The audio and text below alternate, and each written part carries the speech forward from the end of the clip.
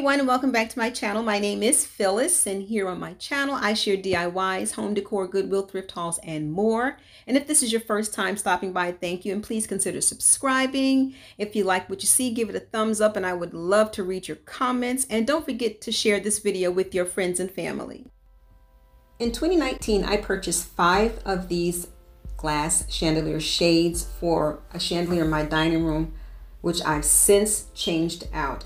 I used 4 of them in a decor piece for someone else, and I had 1 left over. So I went on Pinterest to see what I can use it for and thought of a cloche.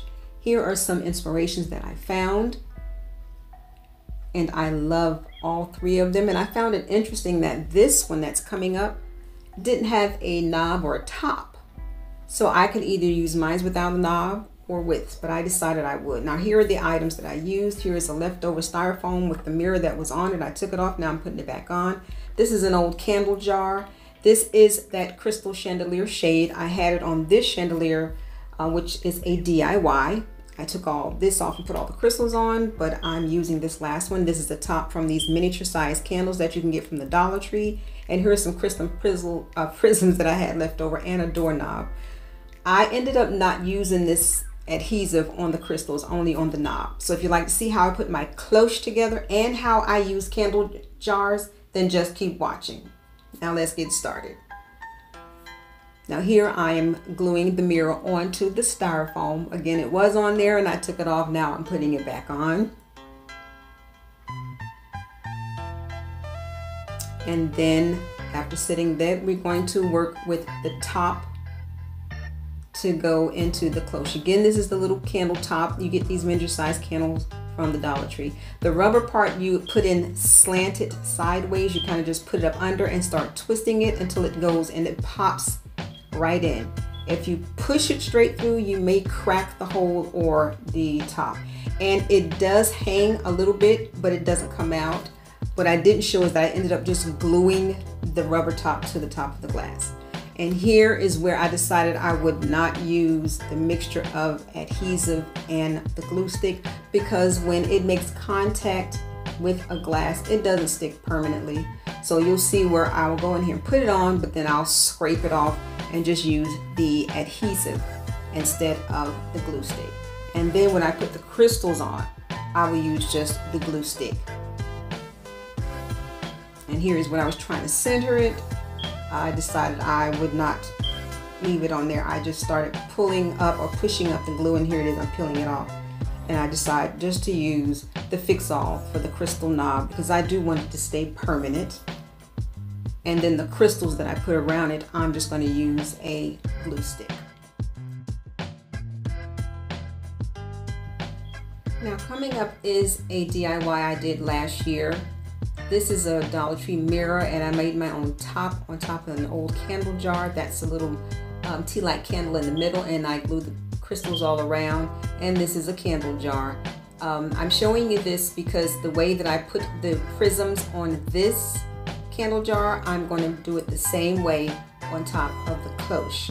And when I glue something like this that's going to go in a circle, I like to do the 3, 6, 9, 12 position first, and then glue whatever I'm going to glue in between those. That'll kind of help it be, look more centered instead of going off where I'm having more space on one side than the other.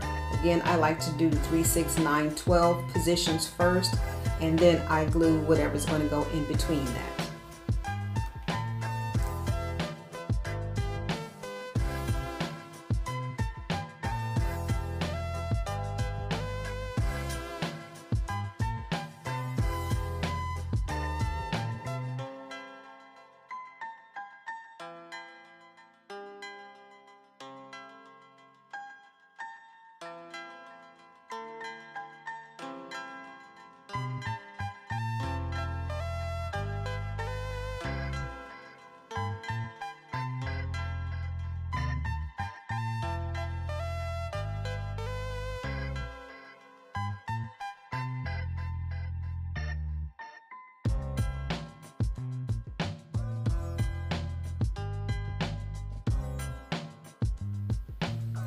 You'll notice that each time I put a prism on, I'm spinning the top Well, I did this before I actually glued put some glue in between the top and the cloche. I didn't pull the top out.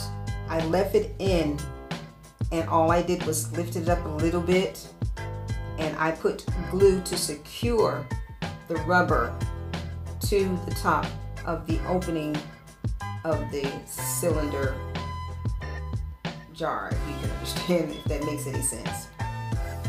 And I love the way it turned out, so you can use it with or without the candle. Now here I'm going to share with you the 2 DIYs that I did. This first one coming up, I never did share it. Did a video. I just did something quick and put it on my Instagram channel.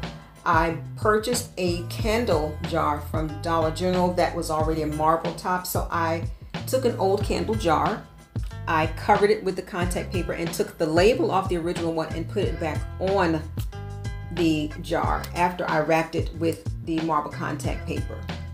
And the marble jar that I purchased from Dollar General was $5. And of course this Walmart contact paper is $5 something, but you can see here side by side, kind of did a small dupe, if you will. And I like the way it turned out. So I love keeping all my candle jars because I can reuse them. Now this video of the top that I shared with you, there is an actual video, and I will leave the link to that in the description box below. Here is just a short clip of what I shared on my Instagram page on last year. Again, I will leave a link in the description box below. And now to show you my cloche from the Chandelier shade. And these donuts are absolutely delicious. And it's a perfect setting that I will be putting on my coffee station. And I love the way it turned out. So I'll let you all watch the rest of the video and clips of pictures. And I want to thank you all for stopping by.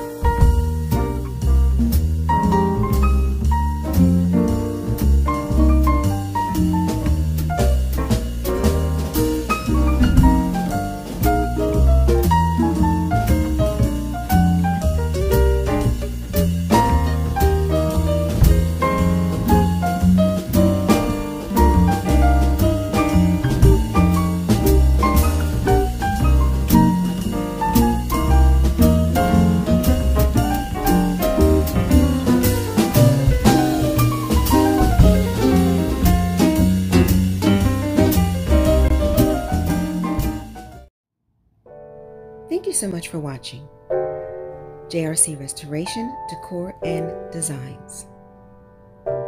And remember, the distance between your dreams and reality is called action. So until next time, make it a blessed and productive day, everyone. Bye-bye.